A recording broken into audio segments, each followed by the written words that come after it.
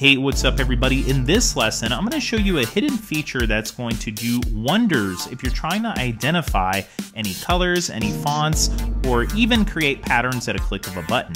Now this feature is a little bit hidden, so stick with me for a second. The first thing you're going to do is go to Window and you're going to make sure that Libraries is selected. When you select Libraries, you're going to find your library panel and you're going to want to go to the plus sign at the bottom of the screen. This is your Add Element tool. When you click Add Elements, you're going to then choose Adobe Capture. Some of us may remember Adobe Capture from we used to have it on our mobile devices. Now you can access it right here in Libraries. So I can do Extract from Image, and here I can actually select external files to add.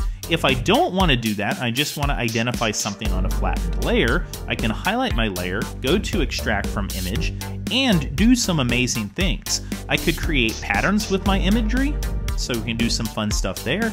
We can identify specific shapes. We can even draw a color palette right out of our element. So now you can see without using your eyedropper tool, it automatically creates a lovely color palette that you can save to your CC libraries at a click of a button.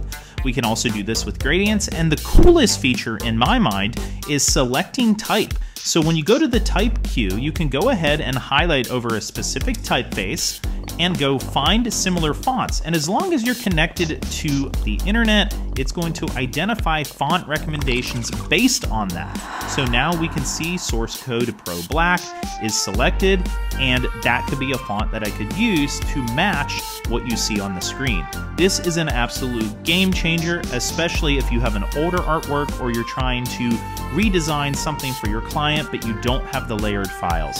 I hope this tutorial helped you, and happy creating.